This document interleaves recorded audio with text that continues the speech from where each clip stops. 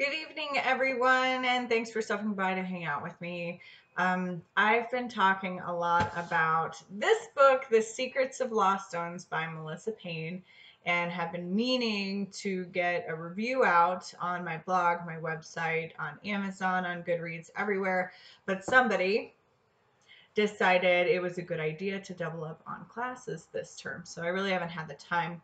Luckily, one of my assignments is to do a video blog. So here we are. I decided to knock two birds out with one stone. So there are a lot of aspects of books that, like, aside from the story, that a lot of people don't know. So being an author myself, I like to share a little bit of the backstory, behind the book. So first, I want to tell you how I came to own this book. It all started while I was shopping on Amazon, but it didn't end there because I didn't even buy the book, but I just kept seeing this gorgeous cover all over Amazon. I didn't click on it. I tell you, my to be read list is insane. I have a pile of books just out of sight of the camera. Um, More perspective, I, in the last 6 months, have bought 4 full-size bookshelves. Like, I might have a problem. Okay, so I didn't buy this book on Amazon. Didn't look at the blurb. I mostly go on there to look at cute dresses. So in September, I taught a marketing class to authors, and there were quite a few very talented authors in this class, and everyone had a very interesting premise behind their book. But in the very back of the room, I had two Melissas, and one of those Melissas was Melissa Payne. So she was very warm, very welcoming, very interactive in the class, just like everyone else. But throughout the weekend, like, we talked quite a bit about being a mom and writing and our short journey. We've both probably been published about the same amount of time. Um, but then it was Friday night, and I was signing books at a group signing. And I stand, because my last name starts with an A, I'm like the first one signing books next to the cash register. So as people would come by, I'm like, I keep seeing this cover, I keep seeing this cover. And finally, I one of my friends stopped by, and I grabbed it, and I just looked at it, and it said Melissa Payne. And this woman had bought my book already. So here I go. And I went and I bought her book, and we both sold out of books that night, and it was great. So now she has my book, I have her book, and when it came time to read it, I never put it down. It was so good. So that's how I met Melissa. That's how I came to own the book. But now let me tell you a little bit more about her as a person. I'll read her bio. I'm reading it, so bear with me just a moment. For as long as she can remember, Melissa Payne has been telling stories in one form or another, from high school newspaper articles to graduate thesis to blogging about marriage and motherhood. But she first learned the real importance of storytelling when she worked for a residential day treatment center for abused and neglected children. There she wrote speeches and letters to raise funds for children. The truth in those stories was piercing and painful, and written to invoke in the reader a call to action, to give, to help, to support. I lost my spot. Melissa's love for writing and sharing stories in all forms has endured. She lives in the foothills of the Rocky Mountains with her husband and 3 children, a friendly mutt, and a very loud cat, and the occasional bear. The Secrets of Lost Stones is her first full-length novel. So that's super exciting. It wasn't, February that I put out my first novel, or December of last year. So yeah, I totally, like, we're definitely in the trenches together, Melissa. So she was, like I said, she's a very warm person, very positive person, and I feel honored that she even took my class. So this book is published through Amazon, by Amazon, not through Amazon. So it's published through one of Amazon's publishing imprints, Lake Union. And let's see.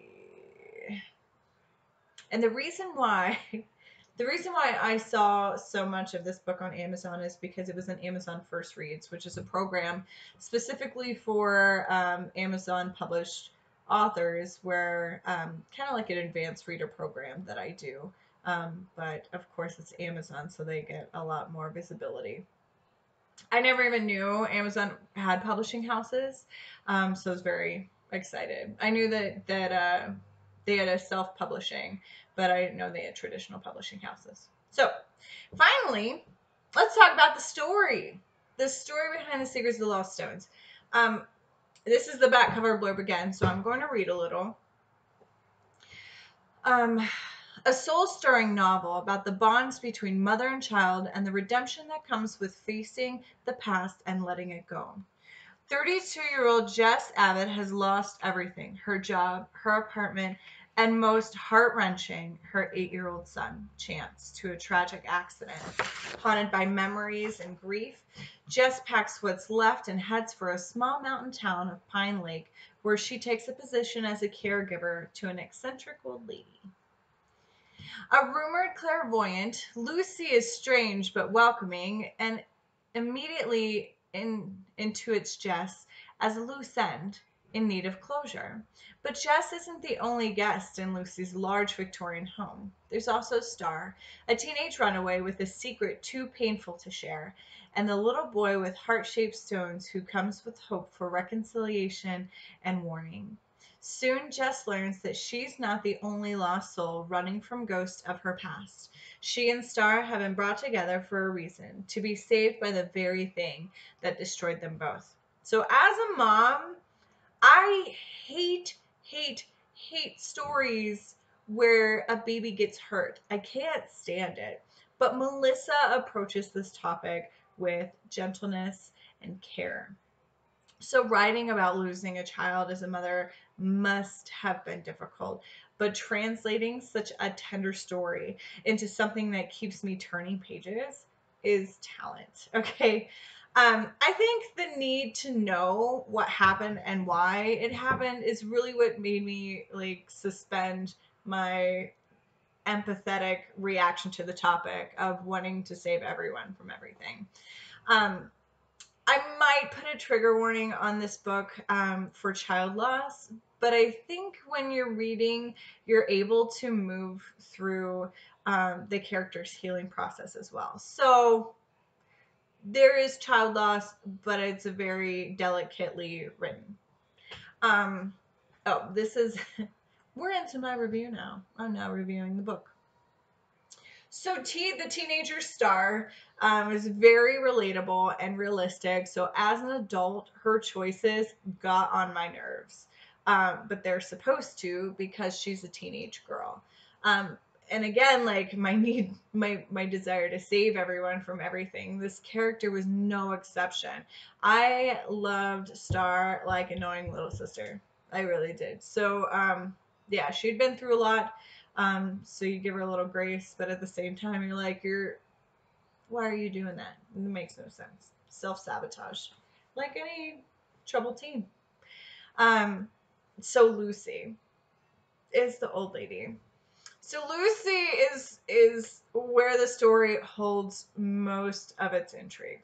Uh, all these characters are attached to one string, and Lucy uses it to pull them all together. And it you heard she calls it a loose end. So imagine a needle and thread, and Lucy somehow knows who to stitch together. So she goes out and makes contact with all these people that she's let to do so. So this initial contact with everyone is like a single stitch in each person. And then she goes home and she pulls the string, the loose end, bringing all these key players into the story together with the goal of tying off the loose end and then in the end, like solve all the problems that are linked together. So it's seriously impossible to put this book down. There was just the right amount of foreshadowing so that you could guess where the strings connected and how, but not too much where you figured out the entire connection before it was revealed in the end. So highly recommend this book. If you haven't noticed already, I 5-starred this book. Go out and buy it. It is delicious. It is good. It will keep you turning the pages. You can purchase this book on Amazon, on Barnes and Noble, Kindle. Let's see. You can also pick it up at Target. If you shop at Target, you could pick up this book. Christmas is right around the corner, and you know somebody who enjoys a cozy read with a happy ending. That's not a spoiler. It's just not a sad. It's a sad story, but it has a nice cozy ending. Okay. Lastly, and I say this every single time, please, if you read this book and you love it, let Melissa know. Please go out and review it. So reviewing books, like, this is our bread and butter. This is how we get traction in the literary industry. This is even if they're not good reviews, like, the more reviews, the better. So 3, 4, 5 stars. Those are all decent reviews. It can be simple. It could be elaborate. It could be a video like this. It doesn't matter. Go out and review the book. Review all the books. All right. Well, it's almost time to wrap up. And I say almost, but we have like 10 more minutes, so bear with me. I haven't seen you guys in a while, so I just want to give you an update on all that's happening in my world. The Dacia M series has got a makeover, as you can see behind me. Let's see what else. This started with Apparent Power. So Apparent Power had the light bulb on the cover, and now has a full dystopian genre cover, and it's gorgeous, and I love it. The gentleman named Christian in the Philippines is an artist, and he did these. So thank you, Christian. And then I had the cover reveal for Shifting Power. So Shifting Power is very cohesive, looks just like the first one with a little bit of difference, so you know it's a different book. And next, Reactance will get a new cover too. And then Reactance, I know Reactance came out before Apparent Power, but I'm now incorporating it into the series. So Apparent Power's first, Reactance is now the second book, and then Shifting Power will be the third book. The fourth book, which I have renamed, are you ready? Resistance. Of course, it only makes sense. So we have Apparent Power, Reactance, Shifting Power, Resistance, Taking Power. We're done. So this entire series will wrap up November of next year. You'll have all 5 books out and available. I'll start selling them in packs. They'll come out in hardback. It'll be great. Okay. So Shifting Power hits stores November 5th. You can pre-order it on Amazon now, or reserve your copy at Barnes & Noble. This is book 3, again, in the series. If you have not read Reactance, you are going to be lost come book 4 and book 5. So get on Reactance. So almost there. Almost done. I do want to let you know where you can find me and my signings. So I have about 8 signings coming up between now and January. If you're local to Colorado, I'm not taking any out-of-state signings right now, but you can find me at the North Commerce City MOPS Craft Fair. So Moms of Preschoolers Craft Fair in North Commerce City on November 2nd. On the 9th, I'll be at the hotel made famous by the Stephen King novel, The Shining.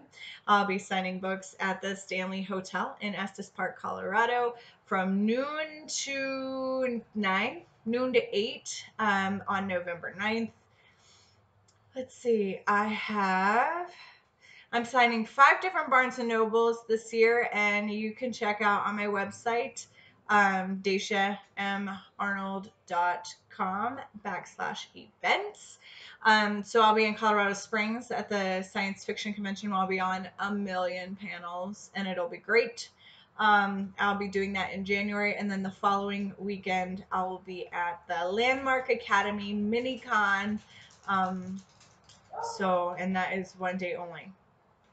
Lastly, if you do not hear from me on social media after the launch of Shifting Power, it is because November is National Novel Writing Month. This means that I will have my head down writing 50,000 words into a novel in a month. Now, if you remember back in August, I sat down and wrote 25,000 words in 4 days. So think I think that November is going to be a success. My work in progress is going to be the last book in this series, and then once that is done, then I will move on to a brand new story that's outside of the Dacia M world. So that's all I have finally. But it feels good to be in front of a camera again. And I know it's been a while since I've done a video, but I do appreciate that you guys sat here and hung out with me.